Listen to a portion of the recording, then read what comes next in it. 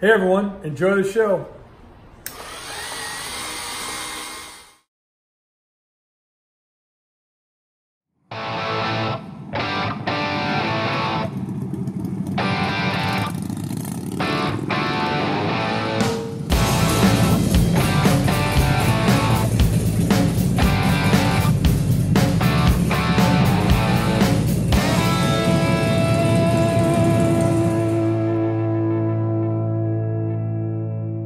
So back about 40 years ago, I started buying and selling antiques. Primarily back in the day, I started with antique gambling equipment.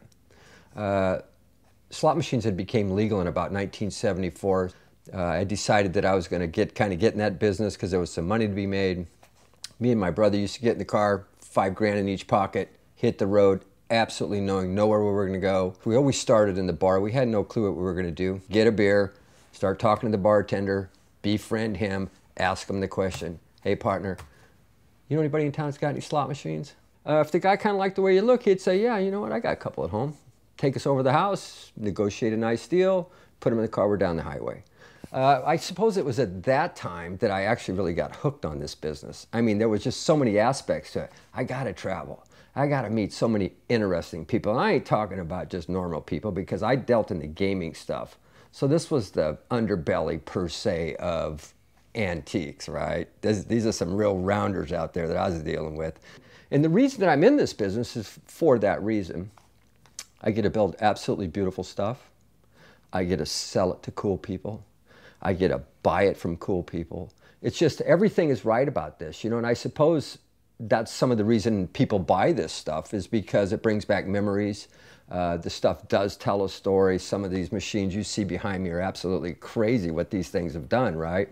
So it's kept me in the business forever. 40 years straight, I've been doing this. I build a good product. I sell it at a fair price. I give good service. I don't mess around. And I've developed, I mean, hundreds and hundreds of customers, and I take good care of everybody. 40 years, you got to be kidding me.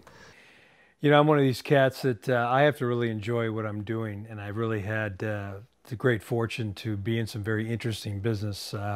Before stumbling into this opportunity, I spent 25 years in the video game business on the coin-operated amusement side before all the home stuff came out. And in 1982, landed my first job with Bally, back when Bally was primarily a video game company, a pinball company, before it got into the health clubs and casinos and so on and so forth. And from there, I just was at the right place at the right time and was able to become employee number 82 at Nintendo. I was the vice president of Gottlieb Pinball. I brought Street Fighter II into this country through Capcom. I had the fortune to work for Nolan Bushnell at Atari, and always had something that was a fun job. And so when this opportunity came along and I met Jim, and organically, just like we find our product, it was through Craigslist, and here's some American picker type of dudes that are looking to get their product to market, and they all own flip phones, and they don't really want to deal with eBay, and they're not really texters, and so on and so forth. It was an opportunity for me to take my expertise and my history of dealing with non-commodity products that are fun and translate it into this and selling this product. It's been very natural for me and very, very interesting. And I think what I enjoy as much or more than the products it is the people I'm selling to. I'm selling to very interesting people, actors and investment bankers and farmers and construction people. It really doesn't matter. I've gone from everything from helping a guy decorate his office to a guy completely doing a converted car dealership that is now a man cave. I mean, how great is it? And really feel that we're providing them a service that in this business, although it's been along a long time, really hasn't been to this level of, you know, offering videos and teleconferencing and chatting and so on and so forth, and developing a relationship before the product's even shipped. So I couldn't ask for a better situation. We run the gamut. I mean, we deal in anything that is cool and that people want to have. This is not a stagnant place. I mean, we're bringing stuff every day, in and out, in and out, in and out. We're shaking and baking, man. This thing's gone. So if you want to buy something, then, you know, if you can afford it, you should just grab one of them or two.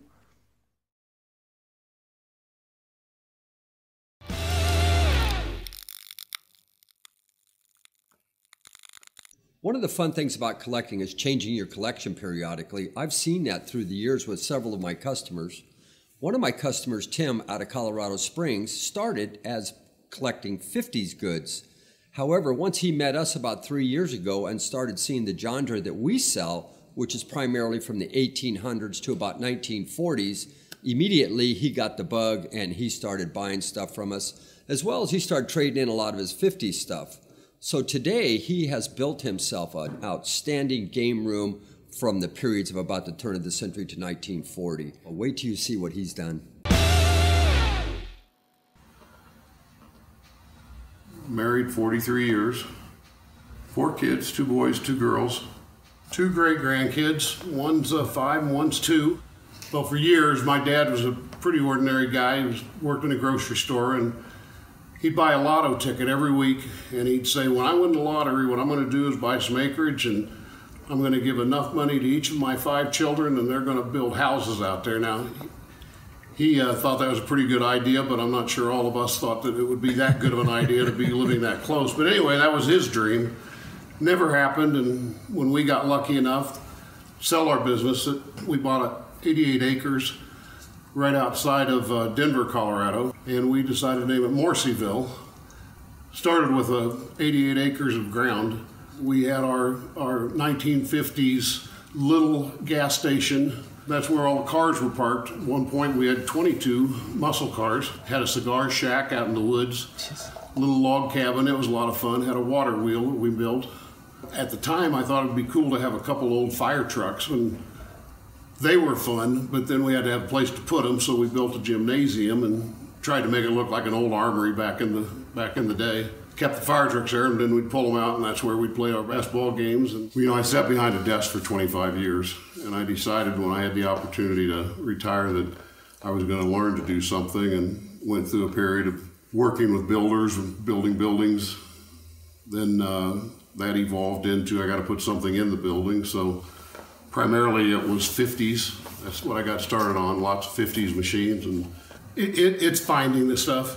I've kind of gotten out. When I started with the 50 stuff, I decided I'd restore the stuff myself, and that evolved several years ago. In fact, after I met you and Jim Schafer, it evolved and no, I want to do the cast iron. I want to get back to the turn of the century stuff.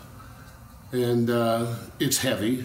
It doesn't matter, cash register. They built good stuff back then. And so I don't do as much piddling with the machines anymore, and I guess I like to just sit back and look at them. Never had a big desire to show any of my stuff. It's just something that we get satisfaction out of. It's all pretty neat stuff. And as I looked through it, I found myself, as much as looking at the items you were doing your videos on, I was trying to see as much as I could of the background of your showroom. And it was quite impressive, and I thought, I can make that happen. And what a cool place that'll be just to sit around, and if I smoke a cigar or two, it just seemed like what I wanted to happen. So, as you know, that's turned into a real project over the last several years of getting rid of my 50 stuff and turning everything into as much as I can. I wanted to have the feel of an old bordello, and that lasted long enough until Diana, my wife, heard that that's what I was designing. And she said, you can decorate any way you want to decorate, but we're not going to call it that. So I don't know what we call it. It's a few of my favorite things. I want the club look. I guess that's the old world. Probably my favorite 2 machines is match machines. The old match machines just intrigue me, as well as the trade stimulators. They're just neat. Well, everything I know I learned from Jim, and that's a pretty sorry statement. But I'll say this, and I guess this is a plug for you guys, but I mean it, is my advice would be make sure you know what you want to do, because I literally spent tens of thousands of dollars buying things thinking, this is what I want. But I learned very quickly it's easier to buy them from you guys. And the one thing that you do is everything comes out perfect. And it was a hard lesson to learn, because it sure seemed easy to buy something and say, I can make that look like Schafer stuff, and I couldn't. So that evolved. I got rid of all that stuff, and I primarily buy the stuff from you. The best thing that I always can say is that I like things that are old and in great shape. And like I said, I've been married 42 years.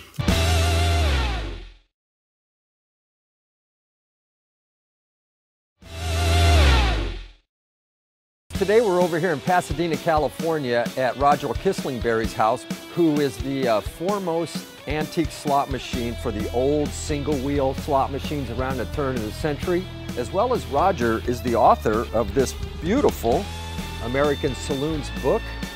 So let's go take a look. So I always wanted a Victorian. As a little kid, my folks would get the New Yorker magazine. There'd be Charles Addams cartoons, and there was always this old house in a lot of the Charles Addams cartoons with the Addams family. And I said, oh, I got to have an old Victorian. Well, I finally found this place back in the 60s, and it was available in 1970, and I bought it. And made it my home and been here with my family for over 40 years, and then put my shop here in the basement, and I'm just basically living in my hobby is what I'm doing. I'm bluffing my way through life. They haven't caught up with me yet. Wow.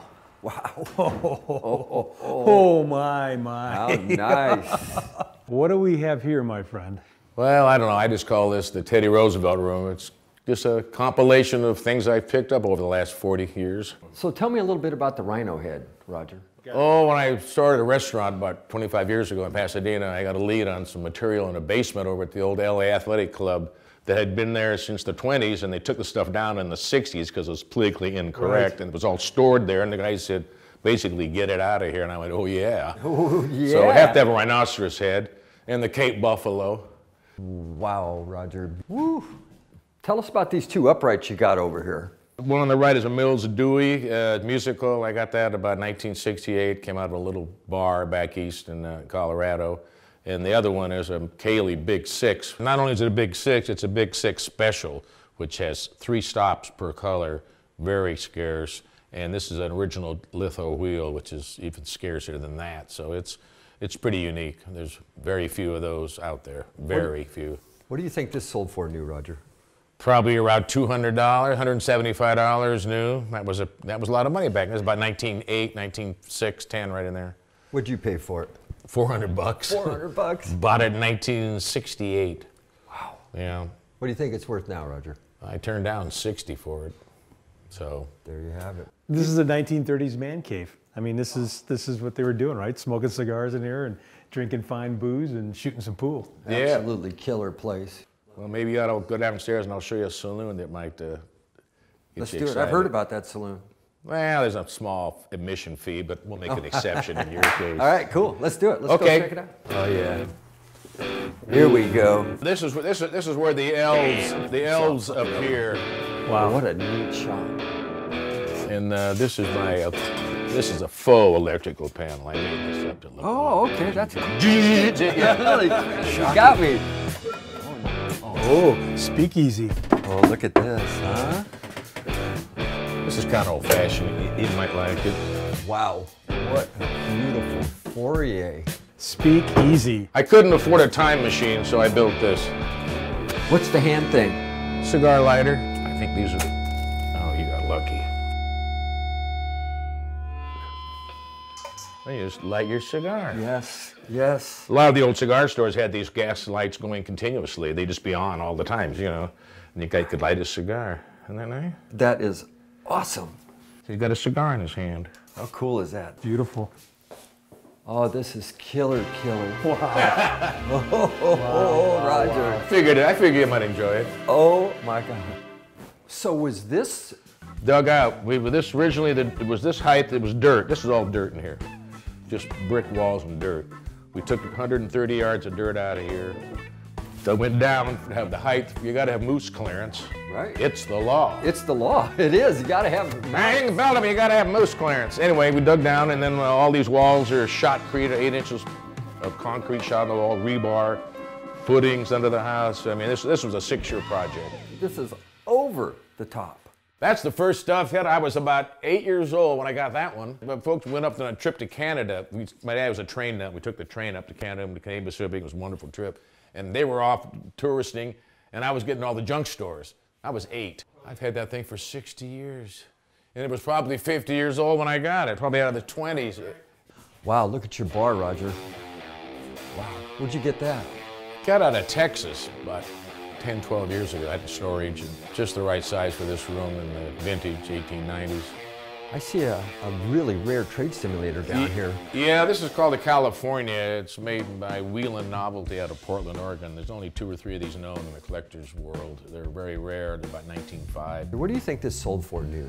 Oh, that probably sold 15, 20 bucks, I would say new. 20 bucks. Back then. And today, there's only been 2 or 3 sold, and you know, you can't really put a value on it. It's probably worth somewhere between 30 to 50,000, somewhere in that category. 20 bucks to 30 to 50,000. Yeah. That's a heck of an appreciation. Yeah, yeah. Even over 110 years. If you live to be 100 years old, you can cash in on it. Exactly. We have here is a Mills cricket made by Mills Novelty. They were out of Chicago.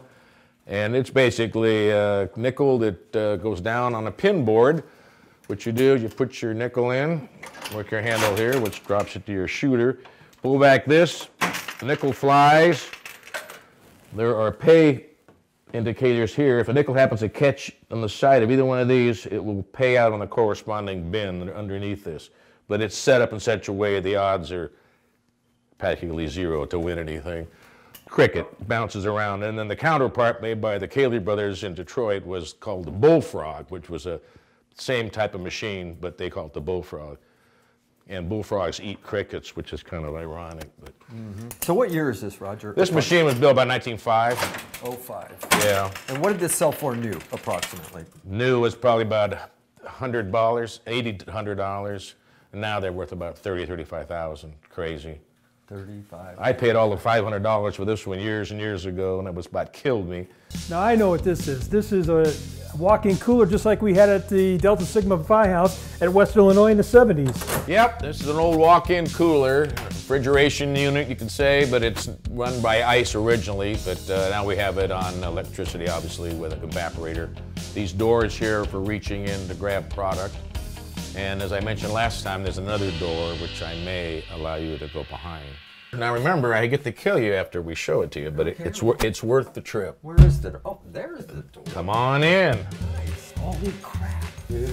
Look at this. Dug this all out. Oh my. Wow. 1920s machine. Yep, these are all 1920s Mills goosenecks. God, those are nice. All original. Yep, kept them original, not restored. Which one do you like the most in here? Well, there's a penny poinsettia over there that's kind of scarce, but this is one of my pets here. It's a 50-cent, and with the original patina, it's a $50. And then these are scarce. There's very few out there, and has the original paper, an award card, which is very unusual. I like it when they got the rounded glass. Yeah, the early curve front. This is early 20s. Yeah. Probably 24, 25, something in there.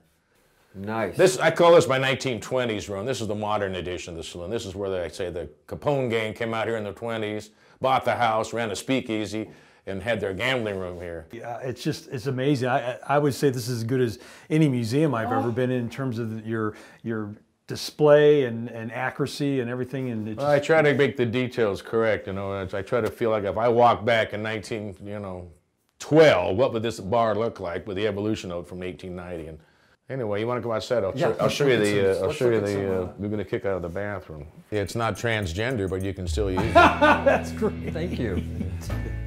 It even smells 1905 in there. Oh, it's perfect. Dude, amazing. Come on, Jeff, you got to see this. I don't go in bathrooms with other men.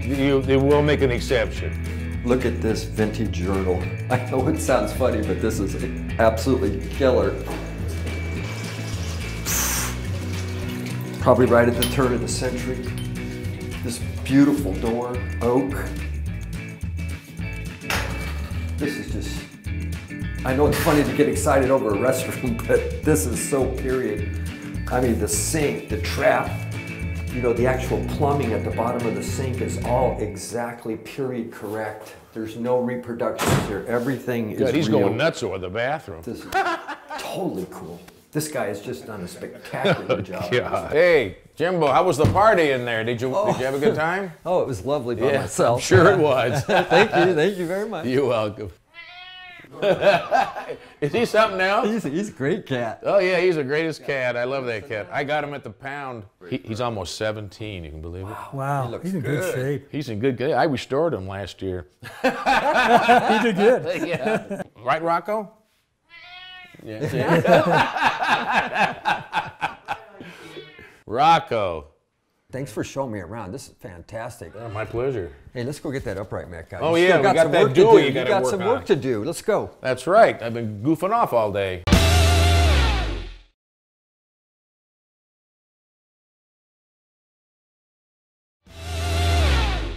So folks, we're on our way over to Roger's house, which is the fellow who wrote this book, one of my favorite books of all time. We're going to be offering them here through the Mantiques Network. I highly suggest you get this if you like coin op and the Old West and saloons. So let's run on over there and see what he's doing.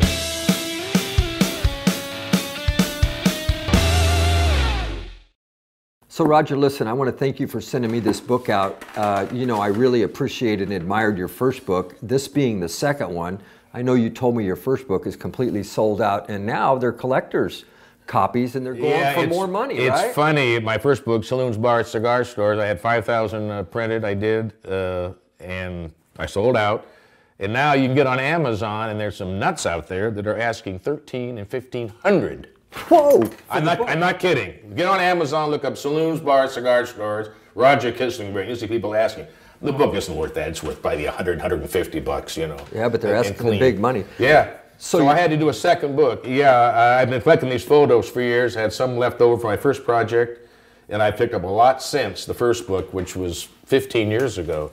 And I thought, it's time for a companion copy. So I put it together at the first of this year, and you got the copy of my new product. I love your books. I mean, me being a aficionado and a lover of the Old West, this is, for the people who will purchase this book, it is one of the greatest coffee table books in the world as far as I'm concerned. It's a bar top book, not a coffee table book. Thank you.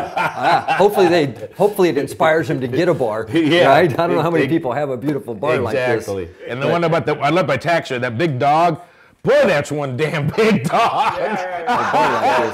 But it's just everything in here is just stunning. All of the coin op on the bars.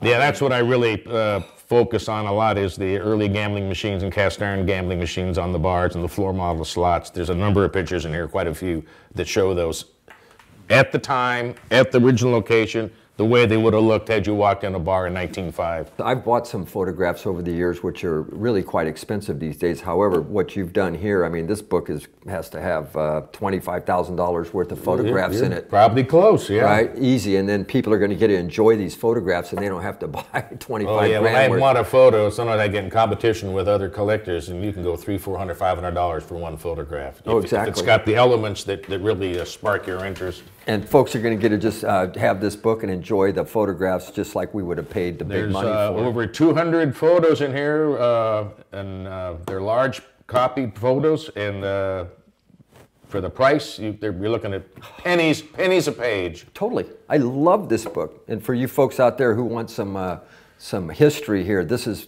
the greatest book, and I suggest you try to get one before they sell out. Like he said, his last ran sell out. I appreciate you letting us all in here My today. pleasure. I'd like to share it with somebody that appreciates the same things I do. It's nice. And the book, we'll get some of them gone. Thank you so Great. much. I Thanks, appreciate Jim. it. Appreciate you visiting. All right. Thank you.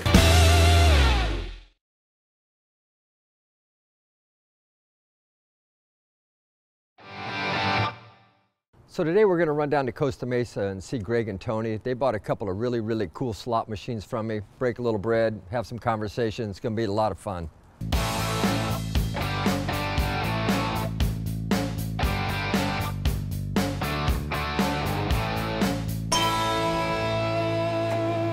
Hey, Jim. Hey, Greg, how you doing, buddy?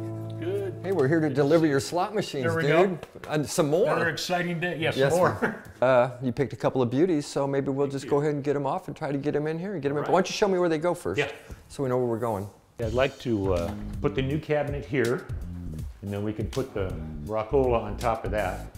So I wanted to keep it low over here. I hate to be Captain Obvious, but I have to ask you about Burgermeister now. Burgermeister was my family's business, Oh, wow. founded by my great-grandfather in 1868 in San Francisco. San Francisco. Yeah. Over the years, the brewery changed names several times. It was Bay Brewery, as it was founded, Milwaukee Brewery of San Francisco Brewing Corporation, Golden State Beer, and eventually Burgermeister Beer. But that was the original brewery there, and that's my great-grandfather, that guy. Oh, man. Oh, that's cool. This is definitely the 20s, the Model Ts. Right. This is the 40s, this picture here, and then this was the last rendition of the brewery. How cool is that? Wow. And now they tore it down, it's a Costco parking lot. Costco now. They sold it to Schlitz. They couldn't compete with the big guys, Right. the Anheuser-Busch, the Coors, people like that. It was strictly a West Coast beer, changed hands 3 or 4 times, and then in '72 it was gone. Okay. Yeah, Yeah, what a nice print too. yeah. Where'd you find the print? It was my dad's. So it's been in the family, so you've had that. All of these pictures. Oh, how cool. So you didn't have to hunt them down. This is all from Yeah. your pop. And this picture of the Burgermeister used to hang in the boardroom and at the brewery. I remember being in college, and when at the end of the semester, when you ran out of dough, you started drinking Schlitz beer, Falstaff, Old Milwaukee, and if it got really bad, I'd be putting tomato juice in it just to get it down the hatch, right? And it started helping you with that hangover the next morning. Yeah, I tell you, it worked. For sure.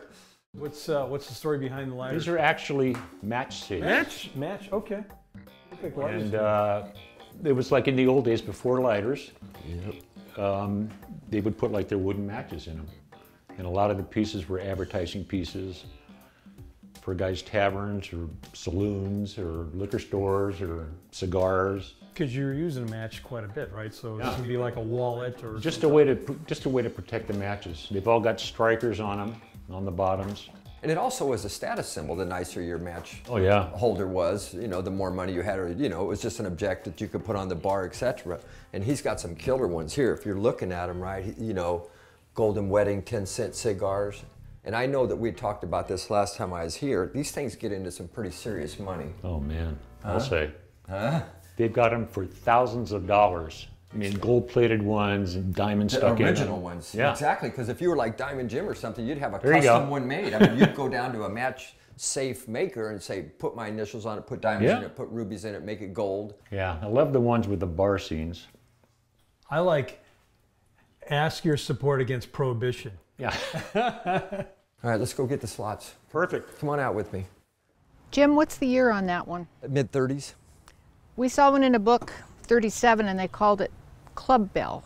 Club Bell. This one they called a Club Special. So, and I was looking at one in the book as well, where here it had with the symbols of sports with the bat. And, they had another one. So, I like that one. It's nice and clean. oh, this is gorgeous. It goes with the Silver Chief. Goes with my Maynard Dixon. Maynard Western. Dixon. There you go. Yeah, no, this thing's beautiful. Is that okay? Yep. Why did they start building these club consoles, and what was the purpose of them? These club consoles were made for high-end clubs. Okay. Private clubs. It would be like they would use them in the USOs, in like the Elks clubs, pretty much private clubs. You really would never see one of these in a casino. Looks like a piece of furniture. Oh, it is a piece of furniture. That's what, I always try to find consoles because they're so beautiful when they're refinished. I mean, it's in its own built-in stand. This thing's absolutely stunning. It's a beautiful piece. And when I sent it out, I made sure they did it in the original 3 colors. The mahogany, and the light wood, as well as the black bottom. All of this was put on at the factory to screwed on in the back, so every piece came off. All got refinished separately. What is also very cool is they got the hidden cash box, which is as well spring-loaded, so you could just let it go. It's got a full double jackpot in it. Everything about this is just absolutely beautiful. It's a nice, solid running machine. Come on. Come on, pay out. You're making money today. Anyway, absolutely beautiful machine. So, you're kind of good to go.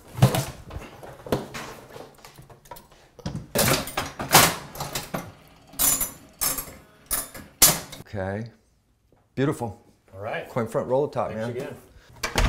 Okay, let's go. Wait a minute, what's going on out there?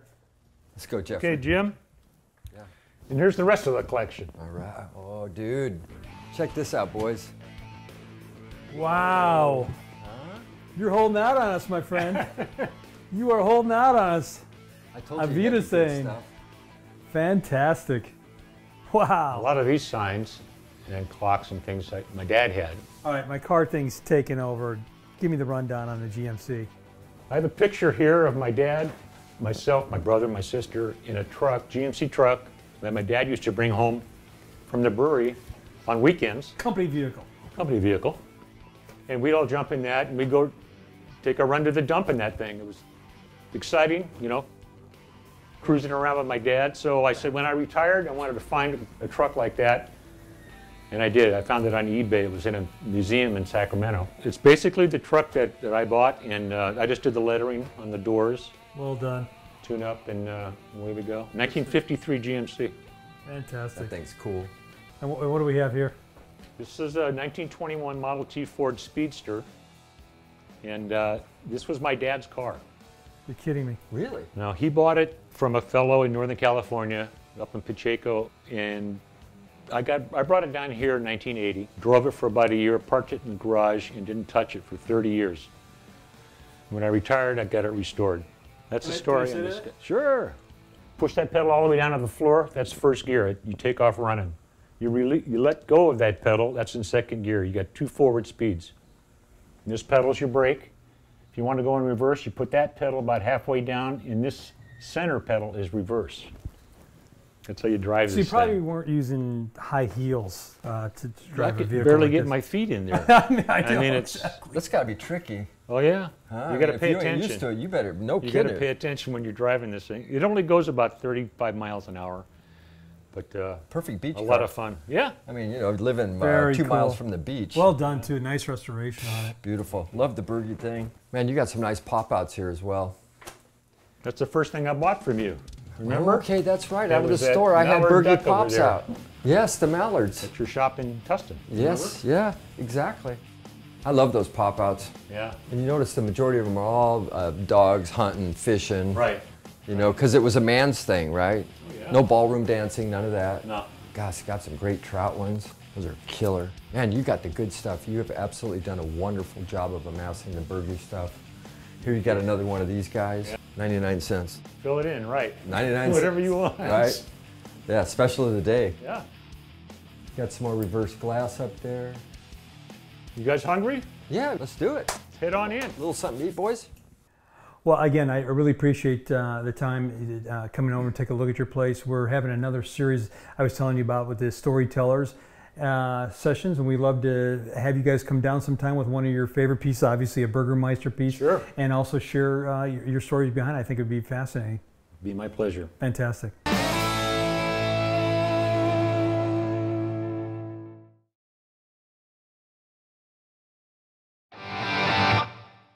This morning we're on our way down to Dana Point to deliver this beautiful cast iron fan, which a longtime customer of mine has purchased, as well as this gentleman has a huge collection of orchestrion organs, which he's going to share with us today, so we're on our way.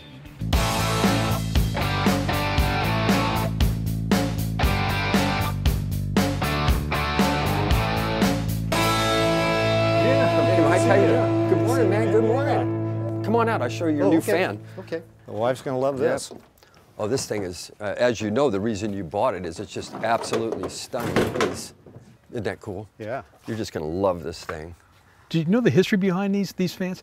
These were made in Ohio, and what they were doing, as you know, back in the day before air conditioning became common, is people would go to movie theaters to cool off. Got it. Well, then it got a second application that wasn't really what the factory was looking for. Well, the funeral parlors found when you put this fan at the head of the body, it did two things. One is that the amber glow from the lights made the face look a little bit better. It gave a little bit of color to it. And the fan kept the flies off the body. Most important. Most important. Well, the story is that the company was so distraught that it was being used for that they stopped making them. Wow. So here we are with, Hence making your fan rare. yeah. Well, let's take it in, plug it in. Right over there between the two music machines. I can feel the flies leaving already. Can you feel the flies leaving? You have a jacket, can borrow? I'm chilly. All righty. Yeah. Thanks for the purchase. I always appreciate your business. Hey, thank you. All right. It's got a good prominent place. Amen. Yeah. So show us around a little, Mike. Let's start over here. Okay. What you're looking at, built in Belgium by the DeCap brothers. This was probably started in 1927. It lived its first part of its life on a merry-go-round. It's a merry-go-round organ.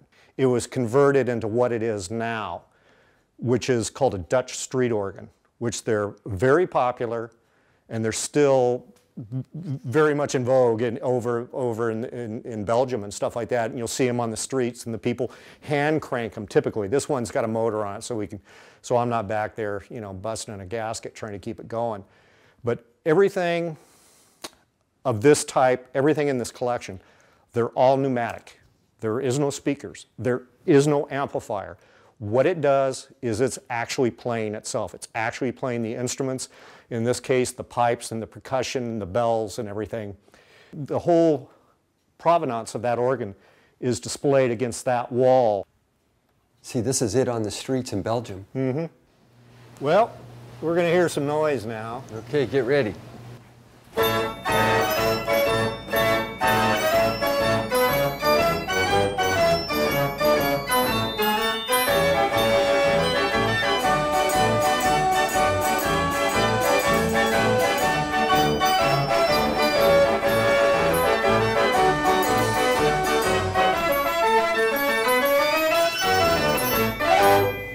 It'll keep playing. Wow. If I get... Wow, that's How about outstanding. that? That is amazing.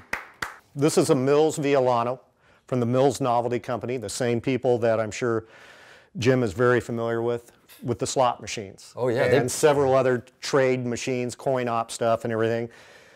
They made about 4,000 of these altogether. This came later in the run. This one, again, is like the other machines, but it uses electromagnets on it. It's not air powered, and it's very unique. There's not too many machines that did that. That's what Mills was known for. The machine does everything by itself. It self-rosins and does everything.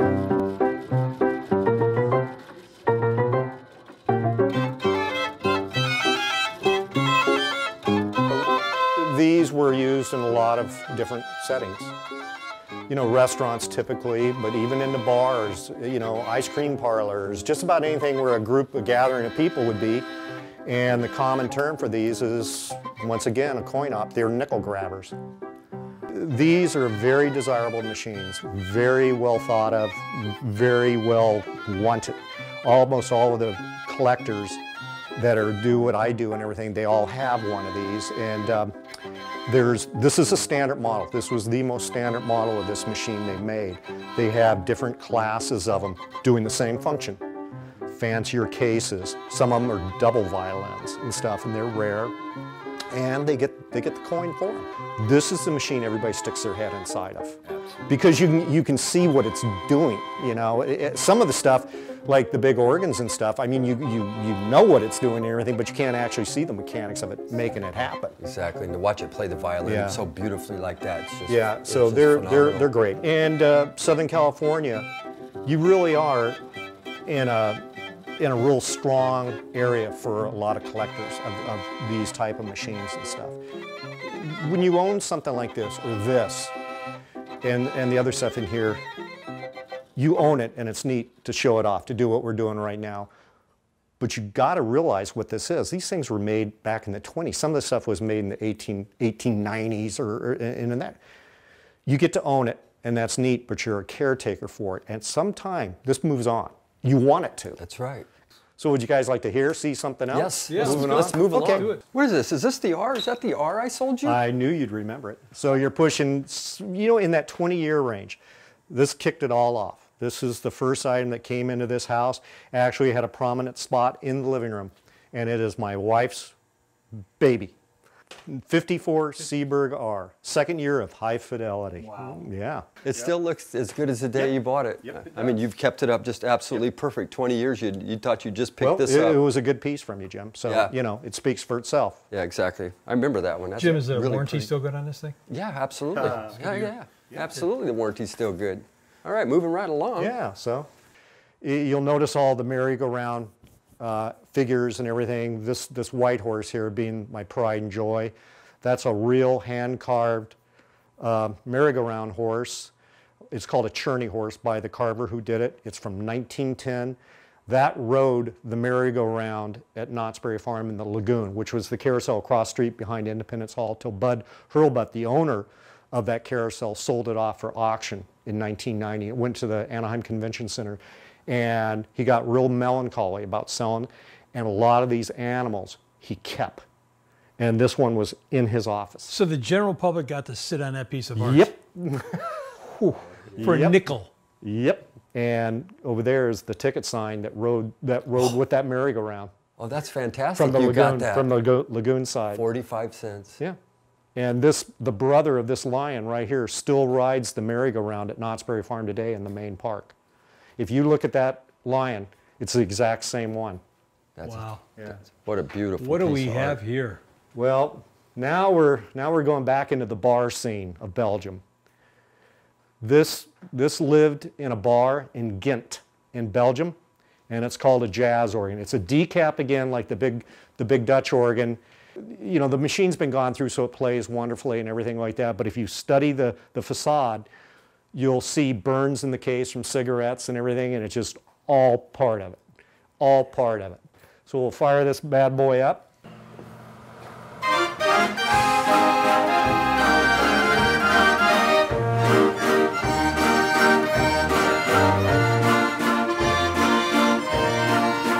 There's some good Mexican music for you. That's what all this is.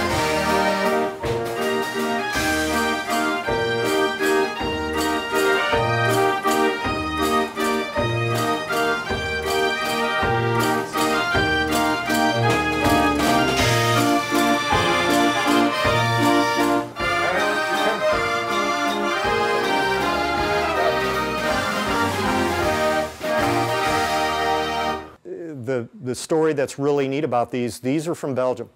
These were in bars in Belgium. 39, what was going on? Right at the start of World War II. Get ready for World War II. Right in World War II. And Germany's taken over. They take over Belgium. right, There's a good chance a bunch of Germans sat in front of this thing, right, drinking right. during the war. And then you fast forward, add 3 years onto that or 4 years on it, the Allies are kicking their butt and pushing them back. The Americans and the Sitting there Brits and listening to the same whoever music. sat in front of these same machines and listen to them drinking beer. Boy, that's fantastic. That's a piece of history. That is. That's very fantastic. cool. And so it's out of a bar in Ghent. So, Very nice. you know, moving on from that, this is a Link Style E, and it's called a marimba because of the marimba bars in it and everything like that. There's a few of these around, relatively rare. Great machine. Great machine. This one's in great shape. It's a great part of the collection. Behind you is a Cremona K. Very beautiful, very ornate machine. And this is one of the rarest things of the American Nickelodeons. This would be the rarest machine in here. There's probably 8 of these that exist. It's got 66 pipes in it, along with a full 88-key piano behind it. You smell it when you opened it? Oh, yeah. Yeah, it's got the smell. It Yeah. just. And Cremona was the Marquette piano company, and they were known for their quality. These guys, for American machines, were the Rolls Royce. All their chests and everything are all out of mahogany. All the insides are bird's eye maple. And like the Seeburg and the Wurlitzers built wonderful machines. They just didn't take it to that next notch like Cremona did. Rolls-Royce. Yeah. Mercedes Rolls. Yep. Great machine, very rare machine. And back to this machine for a second, you can see this is what they call an endless roll. It was one way of thinking how to play music because there was no rewind needed. So it was constantly taking nickels. Where these have rolls that have to rewind and they lose 2 or 3 minutes. The one thing when you bring up the iPods and all that kind of stuff, you got to figure all these machines in here all use a variation of what I'm showing you here. And Jim knows it well. Oh, yeah. It's a version of a piano roll with all the perforations through it. All these machines, like an iPod, like a computer, they're digital. They're on off, on off, on off, on off, on. Like we can remember from the IBM cards and everything like that. It's the exact same thing. It just did something different. So you guys brought up tractors. Tractor, yeah. Wow. Yeah, look we're at tractor this. collectors here too. The Red Baron. That one's small enough I can keep it in the garage here. 1957 Farmall Cub with a few little aftermarket stickers on it. That's cool. Some of them not too politically correct, but you know, oh well. This would have been the equivalent for a one-horse farm. With the cars I own and stuff like that, I mean, the cars are cool. I love them and everything like that. But I'll get more people. I'll drive this around the neighborhood, typically on like a 4th of July weekend or whatever, just like today. I will get more people that'll ask me about the tractors. And everybody's got a tractor story. Everybody remembers about how their uncle runs a farm, or they spent a weekend somewhere and they all drove tractors or this and that. Okay. This is, of the cars, this is the newest in the collection. This is a 1923 Model T Runabout. It is the basic little car. This was their basic car. You know, this is, you can't get much more Spartan than this one. And yeah, if we move on to the other side, what we got here, friends, it's a hot rod, but it's a 1930 5-window coupe with the chop on it. You know, the quintessential California hot rod. Well, I love cars, but I got to admit the machines inside the house those are what make me tick. And I cannot turn on one of those machines and not smile at it. Hey, you guys hungry? We got some homemade chili in there. We got a lot of cold beer to go with it too. I'm going to have a little bit of that as well. Film crew's been drinking the whole time anyway. Hey, Mike, I can't thank you enough. This has been an absolute treat here. Your place is, it's a trip back into time. It's a museum in itself, and I think you've got more organs here than Belgium ever had at any one time. It's fantastic.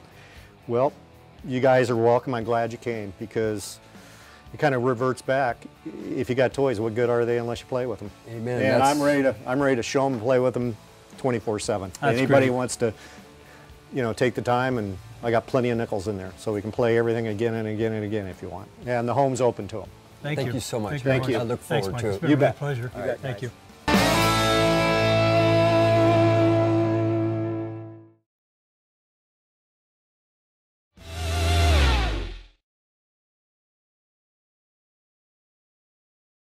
Mr. Cotton's shaving parlor is my dream.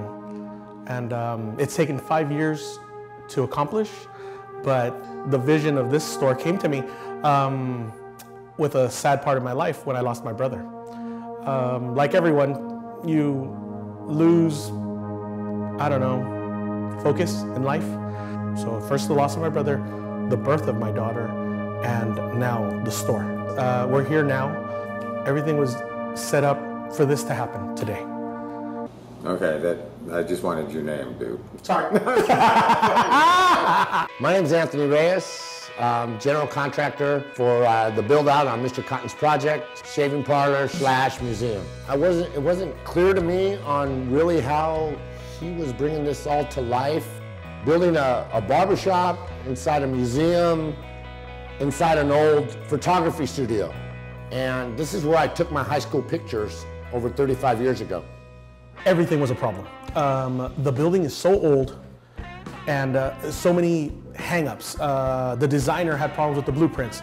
The blueprints didn't match what the city wanted. The city wanted ADA compliance. None of the ceiling joists is lined up. None of the floor joisting is lined up. The electrical was shot. It's a roller coaster. It didn't work out the way I thought. I had another place just in Uptown Whittier. They canceled the lease. Again, I was sad of roaming the streets, and I found this place in Whittier Boulevard that was just a dump. It all began over a phone call and in his patience, because I wanted sushi that day. So I made him wait like another hour for me. Finally, the day has come for us to deliver Mr. Cotton's product. I helped him with this. He thought he's going to get this done in 6 weeks. Here it is 4 months later. Today's the day. We're delivering a whole bunch of just really neat stuff. Jim and Jeff are here dropping off my purchases. They walked me through some of the things. They made sure I didn't step in too deep of a puddle and help me get everything put together. Jeff, how are you, sir? Hammer, how you doing? Just checking out your ride here, brother. It's beautiful. I left it open just for you. Well, of course, you know I got to keep doing our business here because that never stops. But wow, this looks fantastic. Sir, how are you? Mr. Cotton, how are you, brother? All right. Come on, guys. Let's get inside. Oh wow, brother, what do you got going on here? I have some chairs, obviously 1910, Congress. The other one, 1853. You're gonna get full service, it's gonna be the haircut, the hot towel shave. You're gonna get massaged, they're gonna do your nails, clean your shoes. And before you walk out, you're getting sprayed with the best cologne Europe has ever produced. So a guy coming here getting coiffed. Yes. Exactly. Younger people are going to come in here and take a trip to the past, and older people are going to come back there and take a trip to their past. And I'm telling you right now, you're following it through right in the store. This is fantastic. That's what it's all about. So the barbershop, the experience, it takes it to another level. Like I told you, I got some inspiration from the brick wall that you did with the saloon doors. Yes. I always watch that video on YouTube, just so you know. So as soon as you come about 2-3 inches, slot machine, trade stimulator. The slot machine that has the vintage copper where Jim lost some skin, that one's gonna be so time correct, it's gonna look amazing. And talking about that tin, we go to the ceiling. I wanted something to tie it in, and I didn't want to go with regular fake ceiling. I wanted something that was time correct.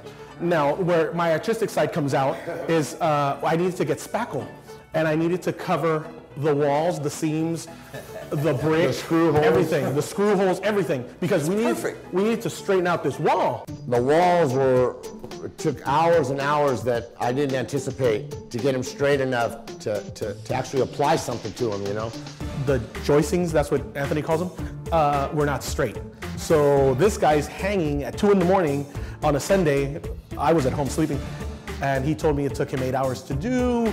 I felt so bad for him because I want to relax, you know, I'm relaxing Sunday. This particular unit is the only unit with a crawl space underneath it, which allows this floor to get that hollow sound. The rest of the units are on slabs.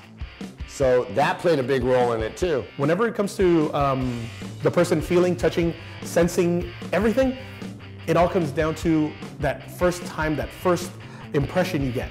So when I have somebody walk in and you feel that the floorboards are loose, that is intentional. You know, it's just a matter of getting the correct materials, right? And putting it up and a little bit of extra TLC to everything. And, you know, this Patience. Yeah, and hard work. Very, very cool, dude. Very, very cool. So let's see the barbershop.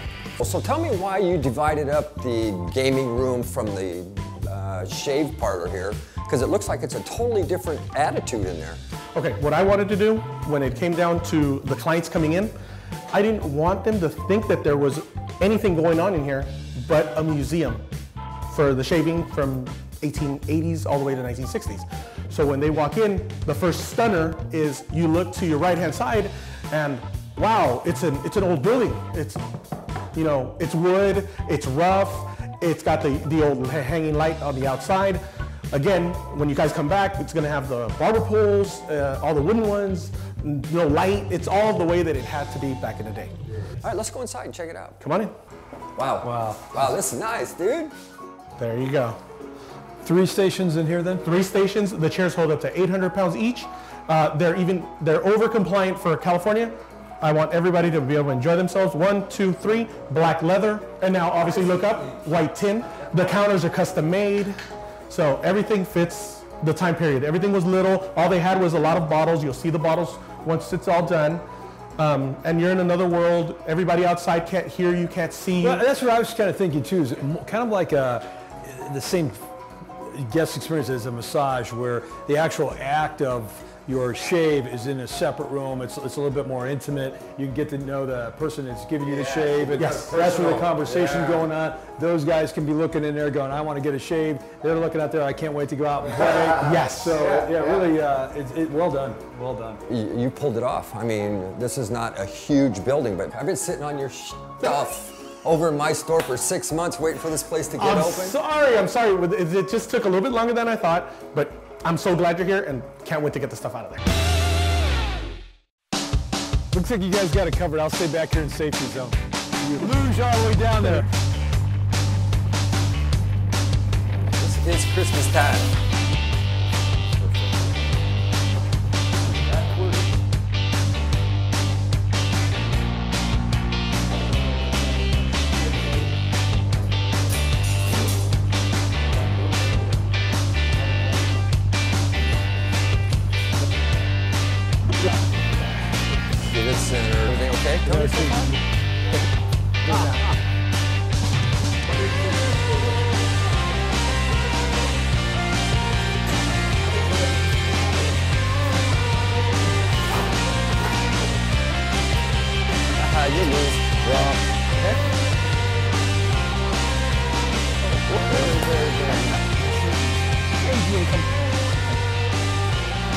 you want 10 cents?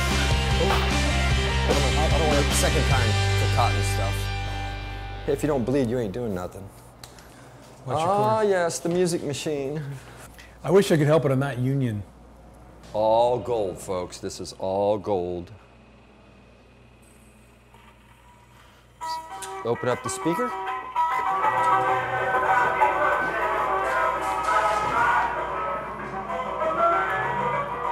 Thanks, cool. Oh, it's a shame to take it out here because they hit that every occasion with everybody in here. I think we can, I don't know. We can get another one. Yeah, we get another one. Want to go in? So you go that way? Because that's going in first. That first gonna stay. We're thinking about there. Yeah, right there. There you go. Go. Down. Here we go. There you go. That's about right there for the moment. Let's go get the last piece. Last one, let's go. Yeah, let's get the last piece. Hold, wait here, Jeff. Yeah. Wait just a minute. If you need a wooden Indian, I think I could fill the role here.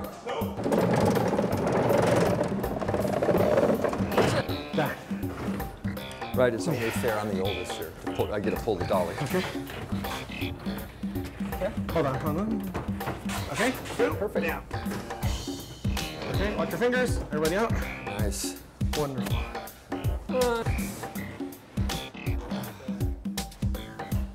Looks nice. Yeah, it does. What a nice counter, huh, man? Look at all these drawers. Some are double deep, right? Yes. Well, that's one of the reasons that what caught my eye is that you can put the display and you never lose the display. The counter is from the 1920s. Everything was made to last. And when you guys come back, you guys will be blown away. I have prototypes. I have straight razors, safety razors. I don't think it's going to fit in there. Nice. I don't think it's going to fit. But it's going to be the history of barbering the way it was always a career. It wasn't the cool thing to do. It wasn't to get tattooed and go ahead and shave my head or no. No, it was a career. You were a surgeon. They pulled bullets. The doctors actually would watch the barbers perform the operation. They never got their hands dirty. So there's things that have been lost, and that's the whole thing about the barber poles and everything and blah, blah, blah, blah, you know, the whole story. Well, it all started with a shave that my dad, he passed by my restroom and he saw me shaving. I had horrible ingrown hairs, so he decided, hey, there's this fat boy that I bought you when you were 17, you never used it. So what I did was I used it, maybe a week, all cleared up. Epiphany, the flashlight went off, and I thought, wow, you know, this could help out a lot of people, not just myself. Men don't know how to shave anymore. It's a tool. So that's where it escalated into the barbershop, where I thought, why can't we have what women have, the spa day? Okay, there's a spa day for men. If I can take what I got inside me and create something for somebody else, there's a lot of reward in that, you know. Your life is waiting for you outside that door. I'm not taking it away. I'm just enhancing your experience here. Can't wait for you to come. Well, really looking forward to coming back and see Herbert's vision all put together here. Very encouraging, very exciting here. So that's a wrap.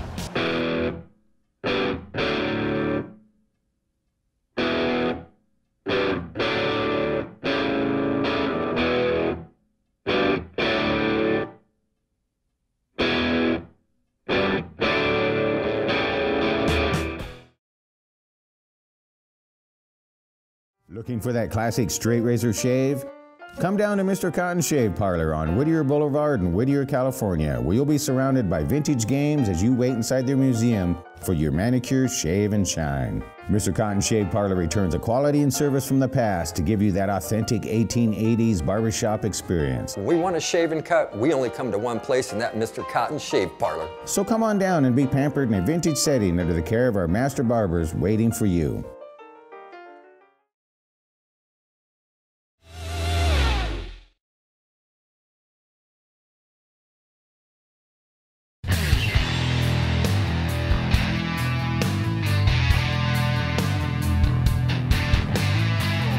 Good to see you, Jim. 5 freaking years and we're finally here. I'm so excited. I can't wait to show my collection. I can't wait to show how everything turned out. These guys are just gonna shit themselves when they see the place.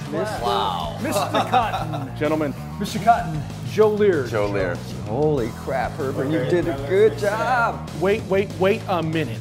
This isn't just your regular haircut dive place. No, this is your barbershop. This is an 1880s barbershop experience. Joe and I, first thing we walked in, said, that's a very familiar smell to us when we walked in. Pinard, 1910. Told you. There you go. That's the stuff right That's there. That's the stuff right, right there. Yeah, I have it there. How much are we? That's our air freshener. It's amazing. That's our air freshener. fantastic. You're going to just see everything. And then I hope you recognize this one, Jim. Oh yeah, the trade simulator, the very Ferris fair. wheel cigar trade simulator. The Ferris. Very good. Let's give this a little whirl here. So you know how this works, right? This was a trade stimulator which sat on top of the counter in a cigar store. When he purchased a cigar, he would put a nickel in this for a nickel cigar. This has 2 and 3 and 2 on it. So we came up with 1, so we got our cigar. But if you hit number 2, you would get 2 cigars. And if you hit number 3, you would get 3 cigars. So it was guaranteed 1 cigar. You were buying a cigar and having an opportunity to win more. And because we didn't get another cigar, that's where the saying comes from. Close but no cigar? Close but no cigar. That's Exactly, right. and it came from these specific machines. Yeah, I think people forget that, you know, back in those days, you're not plugging anything in. So everything is mechanical and dealing with weights and balances, and well, that's really cool. No, that's a great trade stimulator. Those go out as fast as I can get them. My straight razor collection. Nice. Those are my babies. You know what this would do, right? Oh, it'll take your finger, for sure. Oh, yeah. In the old days, I mean, this that is looks what like a- bad guys would carry. Like a cleaver. Well, it looks serious. like a surgical instrument. It's Yes. just precision. So It is true. surgical. So when you come on down, you have the pool table. We're not just going to be looking at razors and so on and so forth. And then we come on We over can here. use that while we're getting ready for a shave. Man. That's the right, that's right. objective. That's the whole Nice. point. 3x7. So over here, I moved the slot machines. They're back here now. Hey, why'd you set up the ropes? Well, he's smart to have this up here because he can't let people put their own coins in these machines, because if he allows somebody to put a coin in here, that's illegal, that's gambling. So what he needs to do is when his patrons come in, if he would like them to play these machines, he needs to hand them some coins. For amusement only. For amusement only. And then they can play all they want, right? And if he chooses to let them take the winnings, he can, because that's giving away money. But you just simply can't pull your own money out and try to win some money. That makes sense, yeah. Anyway, that's kind of the legality on him being in a public place. Is this your razor collection you've been telling us about? Yes, I have. Wow. 75% of it is here. It didn't all fit. Where did you get this from? From all over. New York, Alabama, Denver. Start hunting them down, different antique stores. And I've been lucky enough to Foreign find. pieces too? Yes, there's actually large collections in Japan, China. Germans are the ones from Soligen that make the razors. Interesting story, the Camphy brothers are the ones that invented the safety razor. But I have also a Chavette style straight razor, which the wedge blade is actually removable. That's, again, early design. I think there's only 3 known to exist, and I have one of them here on display.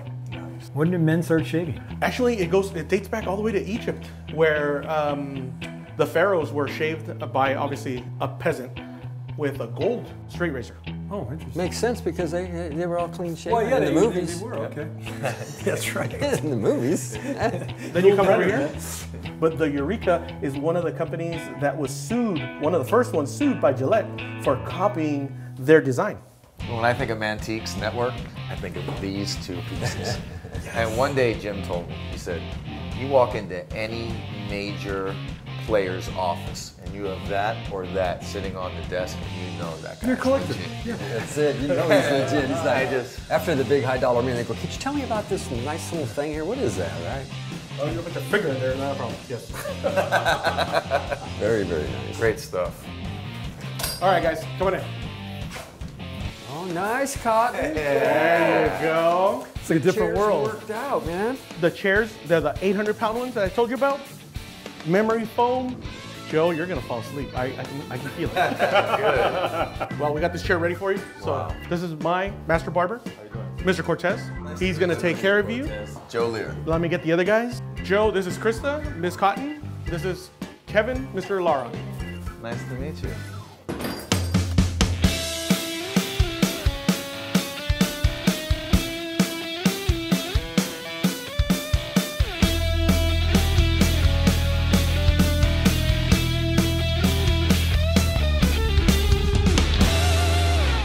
Yeah, so I'm a year into collecting, so I've made more mistakes than I've had wins. And working with Jim and Jeff and Mantiques Network, now I'm in my comfort zone.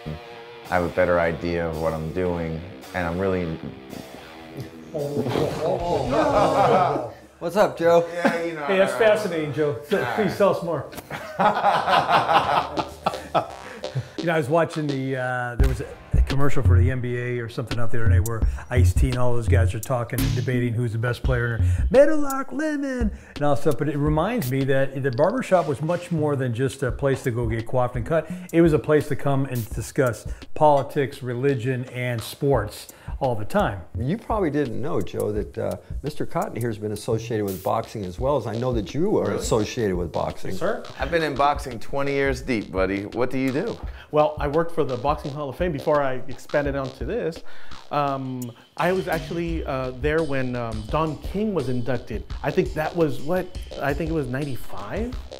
I've been working with Don King since 1996. Oh, As a matter of fact, when I did my first boxing tattoo, I don't know if you're familiar with the Golden Palace tattoos. Bernard Hopkins wore it first when he beat Felix Trinidad. Yes, yes, yes, I remember that. Well, after that, I was banned from every casino in Vegas. I couldn't show my face anywhere, and I had the First Amendment on my side. Wow. And guess what? I won the right to do it, and the result was millions of dollars went to boxers, and I got the greatest experience of my life to work with them. I'm still a part of boxing. I do a ton of sponsorships. In boxing, you have promoters, managers, trainers. I'm basically the only agent that's ever really been out there and just getting sponsors and doing stuff. But with the World Boxing Hall of Fame, and you're talking about in Conestoga, New York, right? Yes.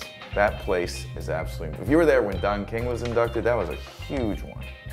Actually, the one that I was involved in is the one from here from LA. Okay, I've been to the LA one several times with Jim Lampley and Bernard Hopkins. There you go. Yeah, they do all the presentations over. It's phenomenal. Yes. Tell me some of the stuff you've done with the Boxing Hall of Fame. I was the one that was promoting the human resources. I got to meet a lot of boxers. I was there at the events where they inducted the nominees. I've done oil paintings. I also do that on the side. Really? Wow. I didn't know that. Yeah. I'd love to see your work, and I'd love to introduce you. Joe, take a look at somebody I've worked with. That's mother.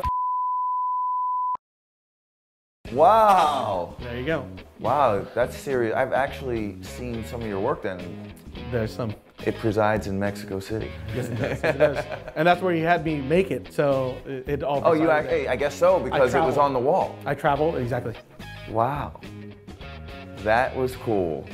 There's two types of champions. There's a real champ and there's a belt holder. And I've dealt with both. And the real champs have helped me become a better person. It's just so inspiring, and working in boxing, and everyone who works in boxing, I mean, it's almost like that's their last shot on earth. And to see what they make of it is absolutely amazing. You guys are a union, right? Did they have unions back then? Great job, folks. I gotta tell you guys, a lot of my friends say, hey, you get to work with pro athletes all day, go to gyms, do that. Yeah, but I couldn't wait all weekend to come do this. There you go. You know, and a lot of the things, people will see pictures that I'll post, and they'll see I'm like the man next to the man, right? And they love it. But when I go to your showroom, I like to sit and work there all day. You know, like it's all relative. I think what you guys do is the coolest job on earth, and I think you're an extension of that. This is just great stuff, man. Thank you, Joe. That was a hell of a shave, too. Thank you so much, brother. No, I'm going to stick around and have a hot dog, though. Of course, you know what I mean? You got your people coming in. Stay here. Really nice. Please do, please do. Awesome. Awesome. Well, we're finally done. The boys got their haircut, they got their shave, they're ready to go, they're out the door. Now it's your turn to come on down and have that 1880s experience over here at Mr. Cotton's Shaving Parlor. Can't wait to see you.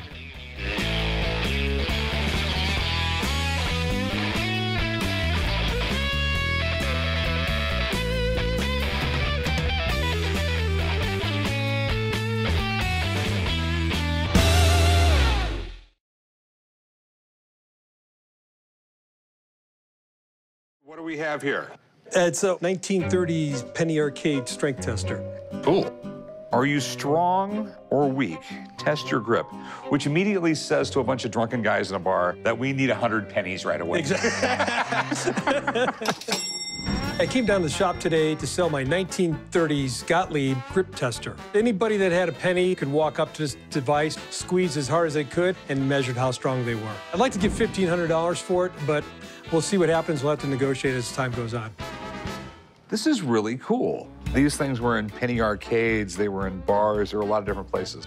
Gottlieb, as you know, was very instrumental in introducing the flipper to the pinball. So. Oh yeah, well, he was the first pinball. The first, yep. But this was an amazing, cool machine. Right. During the early 1900s, Gottlieb made a lot of simple coin-operated machines. Not only were these things popular back in the day, collectors love them now. But the condition of this thing has me a little concerned. Okay, does it work? It works pretty good. You got a penny? Yep. I sure do.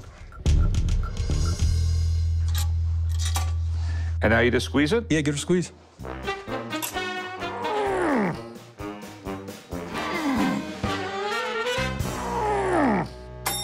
You did it.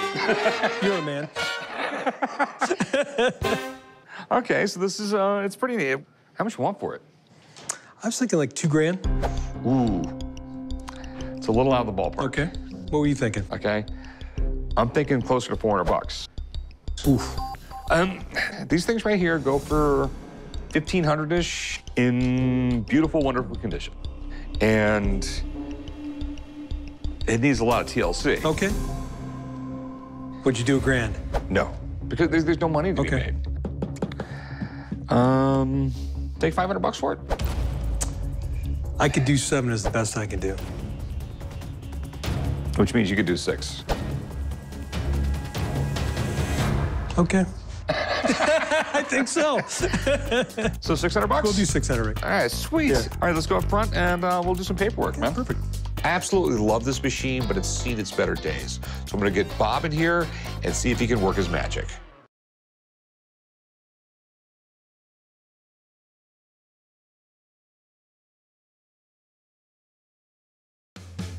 These are antiques. These are mantiques. Antique, mantique. These guys sell mantiques. This is their store. We're bringing stuff every day, in and out, in and out, in and out. We're shaking and baking. These are their customers. Give me the rundown on the GMC. This lived in a bar in Ghent, in Belgium.